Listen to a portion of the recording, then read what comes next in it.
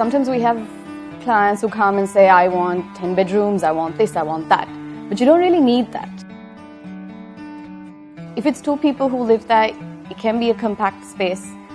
You just need that amount of space. So I think it can be as little as saying no to unnecessary things and, just taking what you need.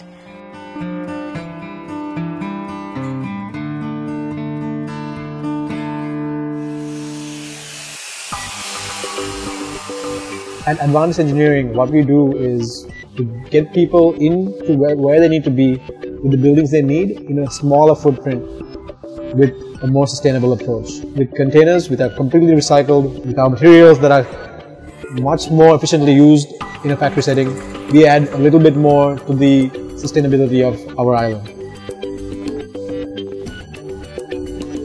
I was looking for something that we can use as like a recycled material and something that we don't contribute to that destruction of the environment. So that's why I thought of going with the container box.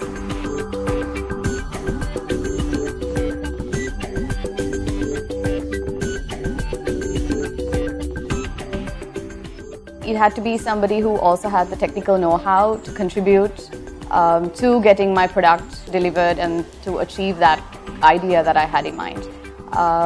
Which was the reason I went with Advantis.